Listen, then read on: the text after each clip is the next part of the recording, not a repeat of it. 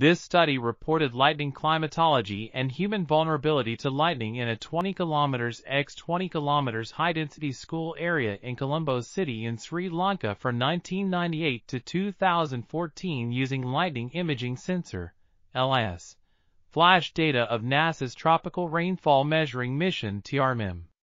On average, there were 9.43 lightning flashes per square kilometer per year.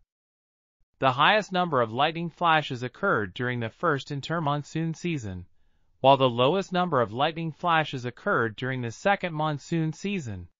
Only 4% of lightning flashes occurred between 6 o'clock and 12 o'clock local time, while 94% of lightning flashes occurred after 1400 hours local time.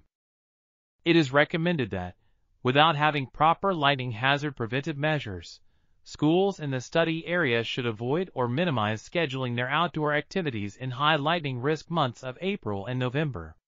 Especially, after-school outdoor activities should be planned with proper safety measures during the aforementioned months as per. This article was authored by UGD Maduranga and Mahesh Edirisinghe. We are RTCLTV, links in the description below.